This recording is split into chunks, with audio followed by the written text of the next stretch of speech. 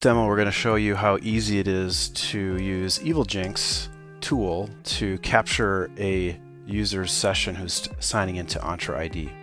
So our user that we're going to be testing with is a fake user. Her name is Grace Hopper.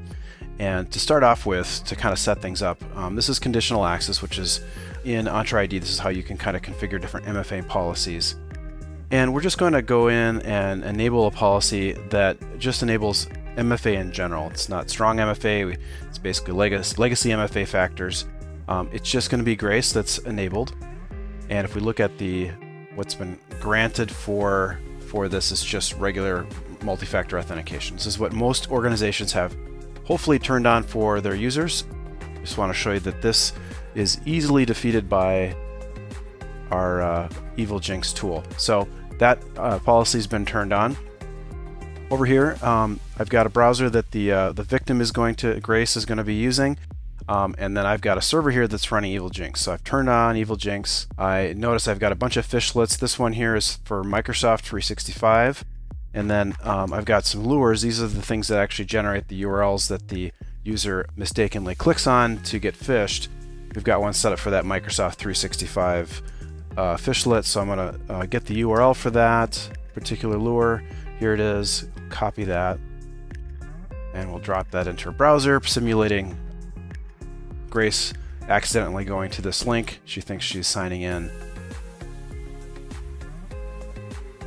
So notice right away, Evilginx detects that the new visitor is there because this domain and this server is actually pointing at this server here. It's not really Microsoft. It's being reverse proxied. So Grace is going to type in her email address, thinking that she's actually signing into Microsoft. She'll enter a password because, again, she thinks she's actually signing in. Notice that Evilginx has captured her password already, but you know, she's got the MFA policy turned on. By default, it's asking to use the code in the Microsoft Authenticator app. She likes to be a little more secure and actually have the Microsoft Authenticator app actually send her a notification with a number match. If we open up our phone here, we can see that we've got an approve request to do that. So we open up the Microsoft Authenticator app, enter in the number match, do the biometric, and we're signed in.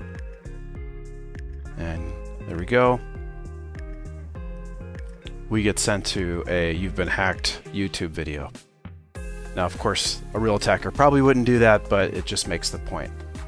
So what actually happened, if we go and look at the sessions that have been captured by Evilginx, we see that there's a recent session.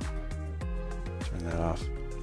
145. If we look at that particular session, we can actually grab the actual session cookie or cookies that came back from Microsoft. So copied that. All we have to do then, this is a separate browser window that is a different profile. If I go to Microsoft 365, try to sign in, you can see I have no session yet. But if I use this extension here to drop in the cookie data that I just captured, and then I go back to Microsoft 365 and sign in again, my session is already there. And in fact, I can also go to my sign-ins page. With this, Grace Hopper, I can actually go in and change her password if I want to. I can add a new sign-in method if I want to. I can even remove her other authenticators. So completely taking over her account with this approach.